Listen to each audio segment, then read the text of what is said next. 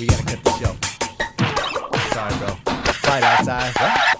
We can't do it no more. We can't do the show anymore. Man, there's one motherfucker who will. Sorry, man. That's just how it is. It must be. What's going on, everybody? Welcome back to the channel, and welcome to a very special edition of Between the Ropes.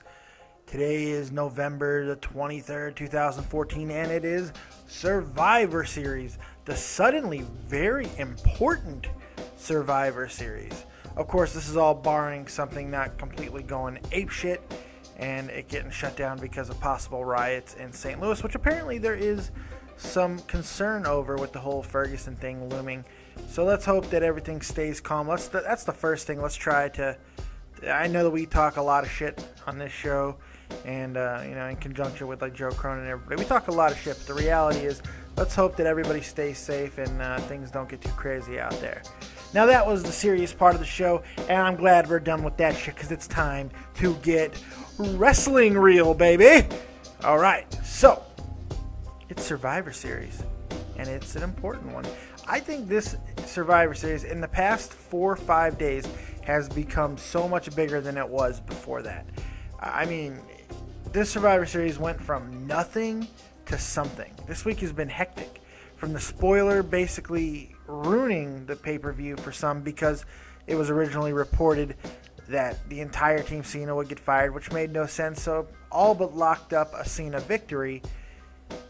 Turns out that wasn't the case, and it has thrust the pay-per-view into chaos because there is a chance that Team Cena can lose now because perhaps Stephanie's not pregnant. Perhaps there is no real reason for the Authority to lose. So maybe Cena's team loses. And there's a variety of ways they can do it because, of course, even when Cena does lose, they will always do their best to protect them. This just feels like one of those situations where something is going to happen where it's just not going to be the status quo. Everybody was getting down on the pay-per-view and the build, and I just have a feeling tonight is going to be utter fucking chaos. It's going to be the night of surprises. I think we are going to see returns, debuts, swerves, just everything. We're going to see so much. So what I want to do is I want to get into the matches first, and then I'm going to get into my surprises, what I think is going to happen throughout the night. There's a lot to get to. So thankfully, there's not a lot of matches to talk about, so we can get to all the really exciting shit that I think is going to be thrust into it. The Divas Traditional Survivor Series Elimination Tag Team match, which hopefully will kick off the show. Actually, yeah, I guess it kind of has to. They could do the Tag Team Championship, which probably is more likely, but I'm going to start with in this order. The Divas Traditional Survivor Series Elimination Tag Team match. Alicia Fox, Natalya, Naomi, and Emma versus Paige, Cameron, Summer Rae, and Layla. Okay, who gives a shit?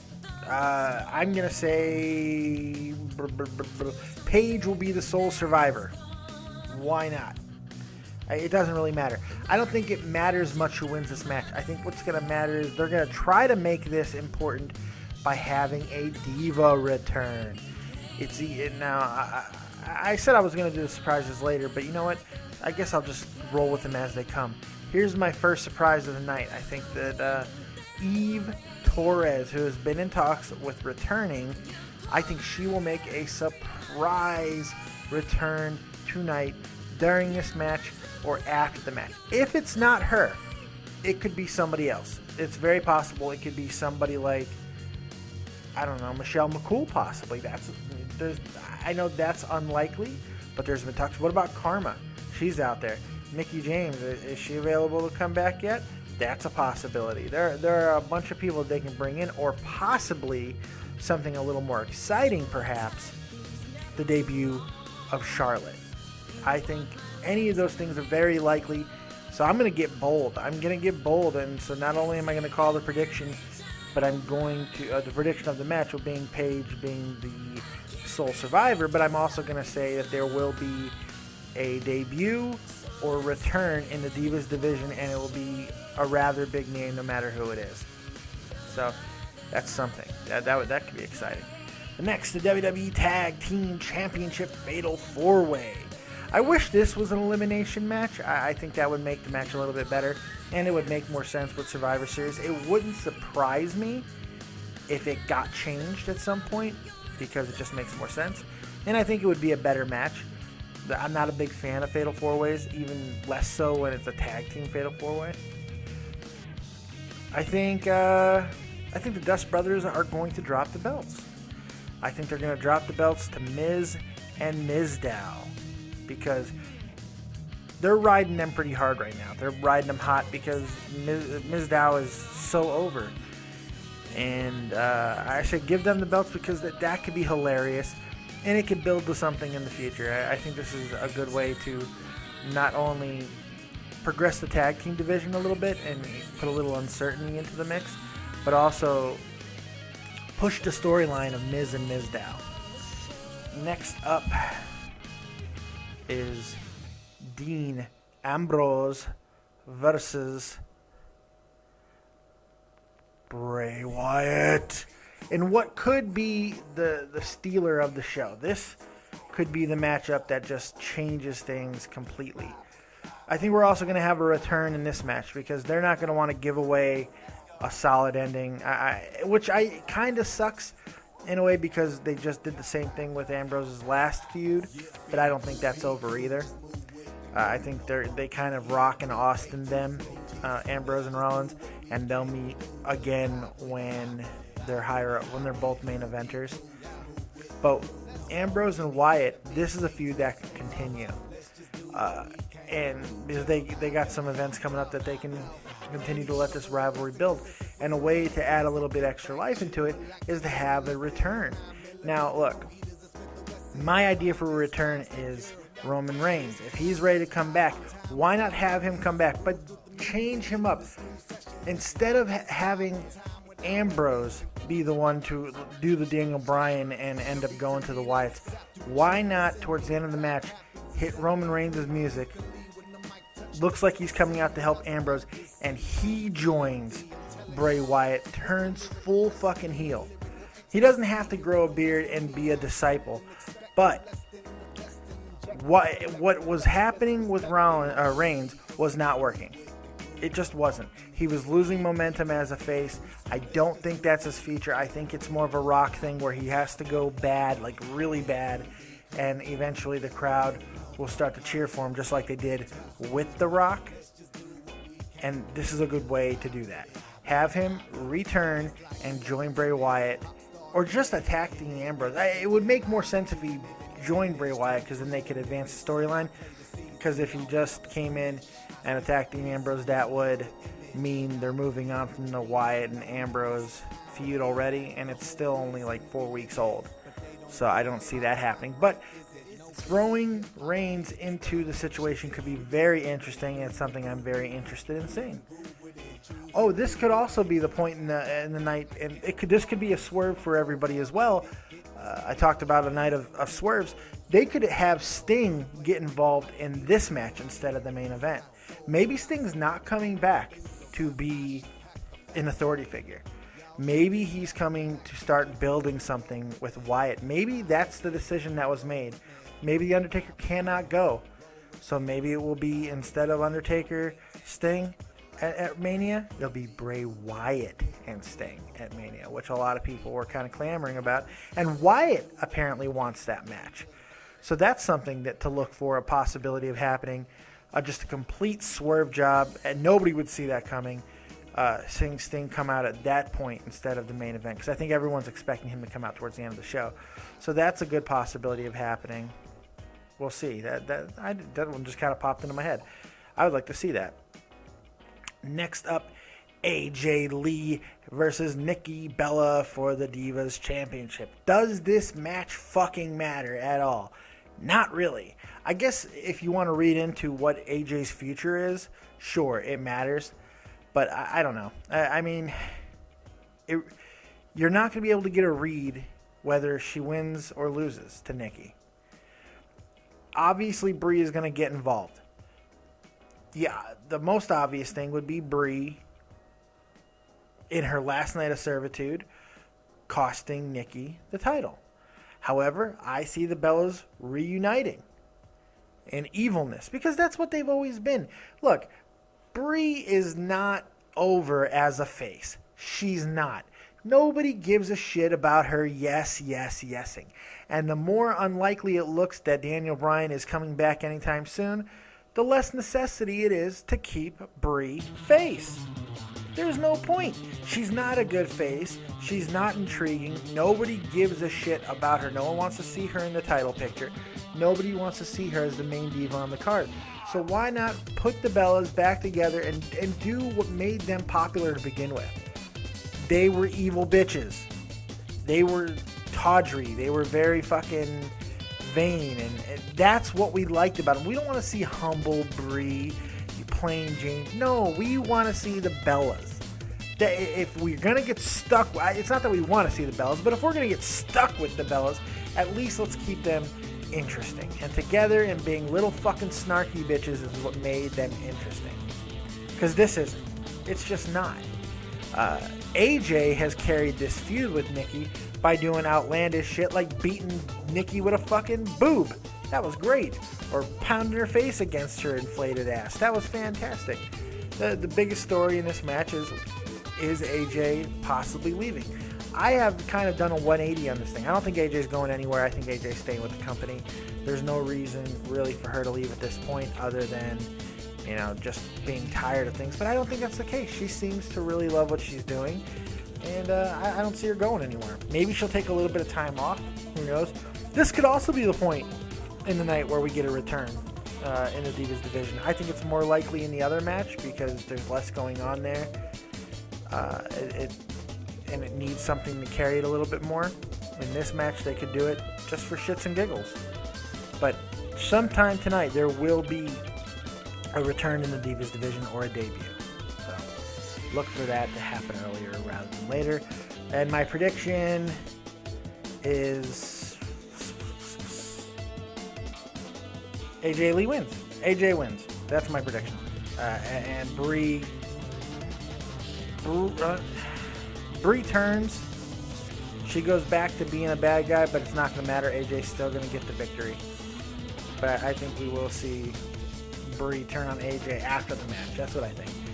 Brie will attack AJ after the match, and the Bellas will reunite, and then they can kind of keep that storyline going. Or maybe Brie gets the next title shot. That's something they can do. So, oh, by the way, the Dean Ambrose Bray Wyatt, which I don't think I gave a prediction as far as who wins. I kind of insinuated that there will be some kind of a screw job and a return. So I think it's going to be a no contest since it's just a regular match. It's not no DQ or anything. So I think it's just going to end in a no contest.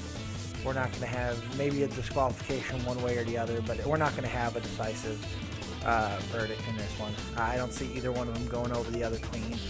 I mean, that would just stunt the growth of either wrestler at this point. Wyatt can't lose the match because this is the first meaningful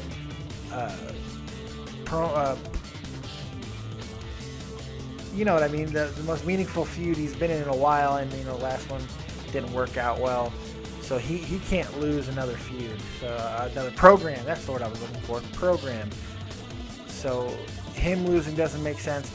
Ambrose losing another feud, or at least in the eyes of people losing another feud, doesn't make sense. So I don't see that happening either. That's why I think there has to be a third party getting involved in the match. Hope that explains that a little bit better. Sorry for bouncing around there. The main event, which I think is going to be utter fucking chaos. The Team Authority, Team Cena. Team Authority consists of Seth Rollins, Kane, Rusev, Mark Henry, and Luke Harper. Team Cena is John Cena, Dolph Ziggler, Eric Rowan, Big Show, and Ryback.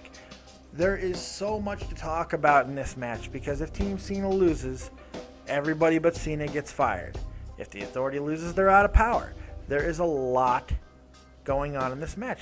And people are like, oh, they're not going to do an angle where they fire those four. Sure they fucking will. And if they do, it'd be goddamn brilliant because it parodies what people fucking, it parallels what people fucking think is going on backstage. Cena holding everybody back. So by Cena losing, which everybody wants, he will actually be holding people back. And then they can do whatever they want. Dolph Ziggler going heel, Ryback going rogue, them eventually getting reinstated. There's so many fucking things that they could do. Team Authority coming out the next, the Authority coming out the next night and saying, you want your jobs, this is how you have to do it. They put them through hell. There's a whole bunch of ways that they can, wash the hand of these guys being fired. They could even have them form a faction after they're fired to, like a union type of thing. Like they remember the old union fucking thing that was stupid. But they could do something like that where they're invading the company. There's a bunch of different things that they can do. I mean, if they wanted to. They won't, but if they wanted to, they could. I still think Team Cena wins. I do believe there's going to be some kind of a screw job. I think there is going to be some kind of a turn. My likely candidate, and I covered this last night a little bit on the SmackDown review show, was Dolph Ziggler. Makes the most sense to me as turning because he lost the Intercontinental title. And usually, historically, when that happens, it's usually because they're being elevated into the card. What better way to elevate him than have him turn on Cena and work a program with Cena? Because Cena needs something to do after this storyline and to get him to Royal Rumble. Dolph Ziggler could be that. So that's something that they could do that would be somewhat interesting and a little bit different because they had a brief feud a while back. Nothing really came of it, so I'd like to see a little bit more of that. I don't really see... Show is not going to turn because that's happened so many times. Ryback's not going to turn because they just flip-flopped the other night. And Rowan might be the accidental star that came out of this. So really the only one that makes sense, if there's going to be a turn, would be Dolph Ziggler. Of course, this could be the night that John Cena turns heel. No. No, it's not. No, it's not. Ever, no. It's not. But they could. If they wanted to, it would be a good night to do it. Here's the point. Something big has to happen tonight. It's a huge night for the WWE because the network is free. Because the pay-per-view is free. This is their chance to turn the tide for the network. This is their chance to make people fucking believe in the product. Something big has to happen. During this match, all fucking chaos could break loose. I think during this match, we will see Randy Orton get involved. He will probably cost Seth Rollins his spot. Maybe even early. Maybe Seth Rollins will be the first one eliminated, and it'll be because of Randy Orton. I see that happening, and then they get Orton out of the way. Orton's not a big factor in the match, but he does cost Rollins. So whatever happens the next night, you could just go right into Orton and Rollins, which I think is happening anyway. So that kind of makes sense. I think we're going to have him. Vince is going to get involved at some point during this match. Vince always has a plan. These are the type of situations that if Stephanie is indeed pregnant, they have to put Vince into the storyline to gear it up for WrestleMania. This is the night to do it. So Vince being a bigger factor in this match than originally assumed would be a big way to boost eyeballs and boost interest. So I think that could very easily happen. That would be pretty cool. Roman Reigns could return in this match. I doubt it. But the biggest thing that is likely to happen and the thing that people are most interested in Survivor Series about is this when Sting will come back? Will he come back during the match? Will he come back after the match? Here's what we know. Both Sting and Orton are officially in St. Louis. That is known. They are there. It is confirmed. They're there. That's a huge thing. That's a huge thing. Sting is there. For those of you who are tired of the Sting talk, fucking get real. This is huge. It's historic. Sting in a WWE ring, people.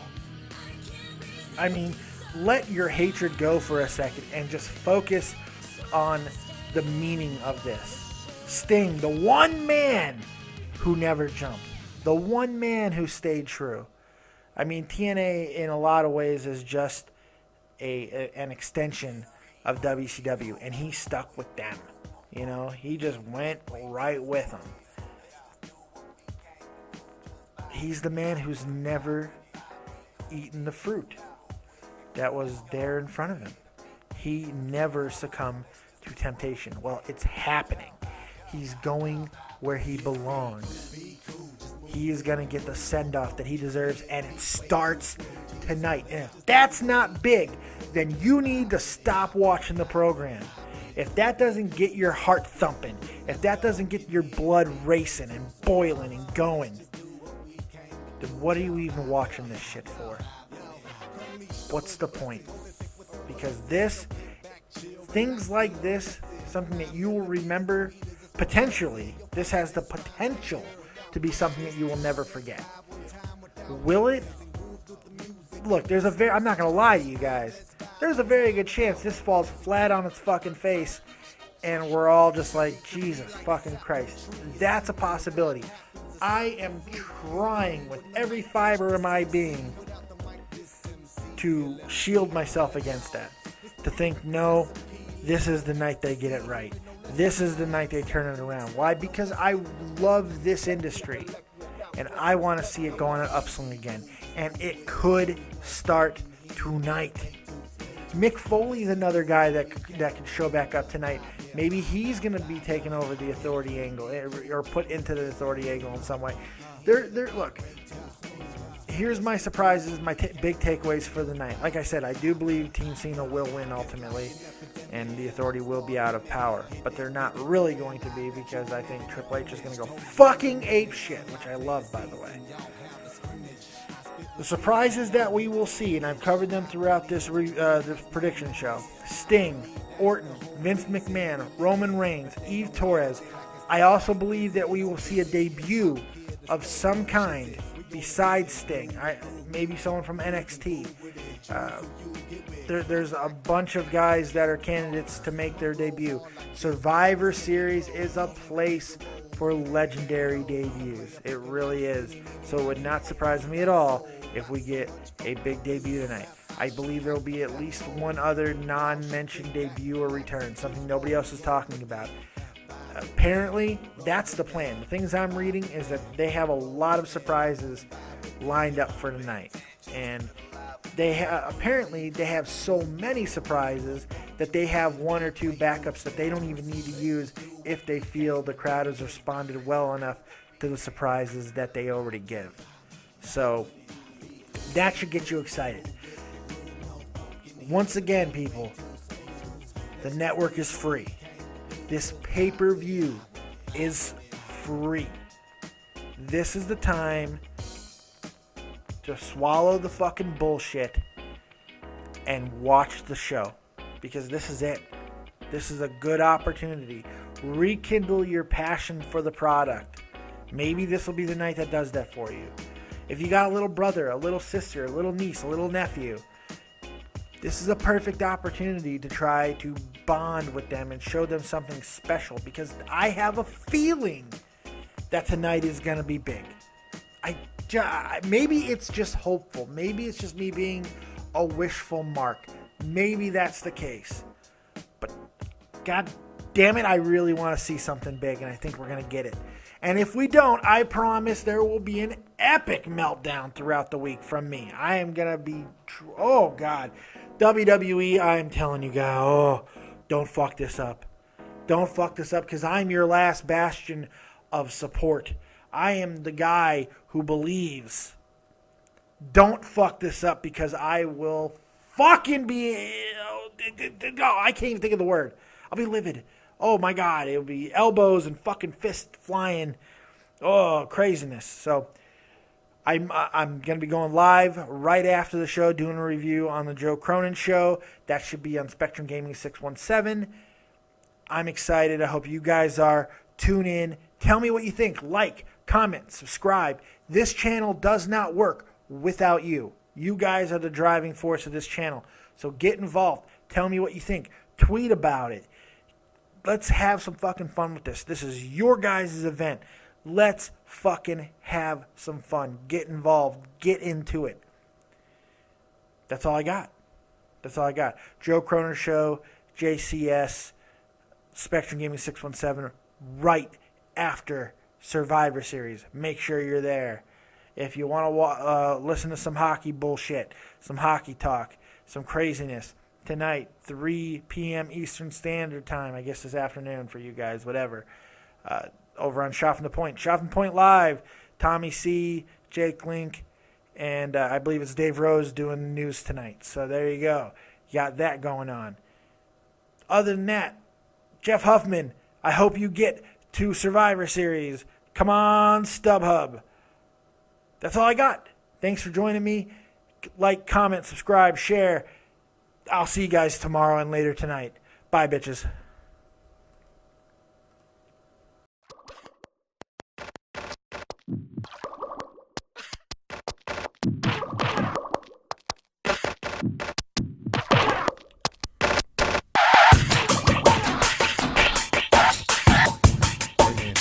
We gotta cut the show.